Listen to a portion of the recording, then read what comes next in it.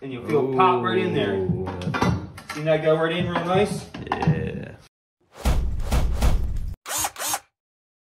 Now we're gonna go from cast iron to PVC. There's several different ways you can do this. One way is you can let a hook 'em a new piece of PVC into the joint if you really want to. I know a lot of guys that still do that. I don't really do it. Another way is you can put a 4-inch gasket inside the hub, and then you can bevel your PVC and put the PVC right into the 4-inch gasket.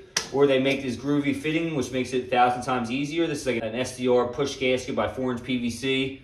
And it basically goes in, it's already nice and beveled. It goes in real nice and easy. But for the sake of this video, I'm gonna show you a little bit harder way to do, because these you have to buy at the plumbing supply house. You can't find them everywhere. So I'll show you a little bit harder way to do it. We got our 4-inch gasket for 4-inch cast iron. Get it nice and warm, make sure it's not super cold. And then all you do is you put it in here. You kind of just get it started. And then you take your hammer and bang it in the rest of the way. Make sure it's nice and flush everywhere. Like flush on top of the cast iron here. Yeah. And you can tell it's nice and in. Another thing is, if you really want to cheat and you're having really a lot of trouble with getting the 4-inch in, you can actually cut a rib off the gasket. So instead of having 3 ribs on the gasket, you'll have 2. Easier to push in, still makes a seal, but I try not to do that unless I'm like really having trouble or something. Next, we're gonna go with our PVC. Really, I only need like a piece this high right now coming out of the 4-inch, but it's always easier when you have a longer piece shoving it in. You have more leverage. So like if I really wanted to, I could get like a 6-inch piece. You have more leverage to push it in, and then you just cut it down more afterwards. But I'm not gonna go a whole big piece like that. I'm gonna get this little piece. I got my grinder here. You're gonna wanna bevel this really good because they're a pain to push in. If it's not beveled real well, you can use a grinder or a file or whatever. I always use a grinder because you gotta bevel it a lot. So this is a little bit tedious, but you gotta do it. I'll take the factory side of the cut, which I think is this one.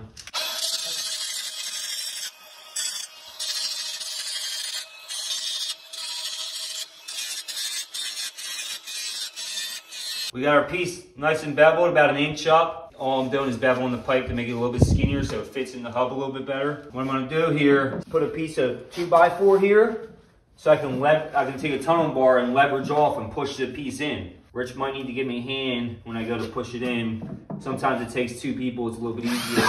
So that 2x4 is just temporary. It's just temp. Sometimes you gotta do it by muscle. If you don't have something to leverage off of,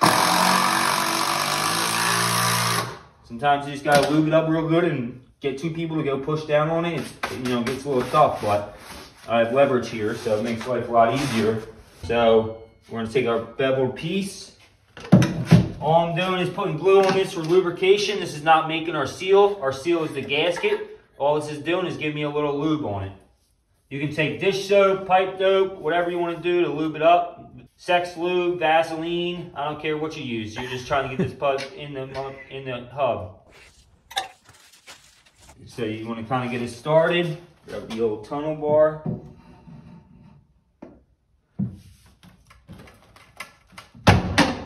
Almost had it. You got to make sure this pipe goes in straight. See how it's cockeyed right now? I want to straighten it out.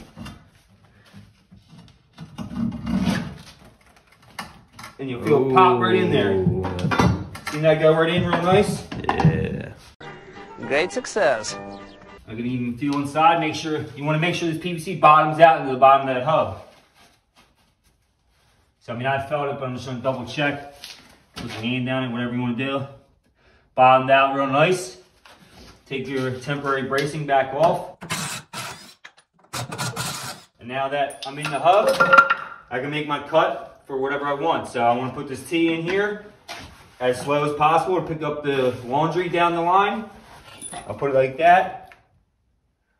I'll mark it, and then we can make our tie and we go from there. That's how you tie into 4-inch cast iron with PVC.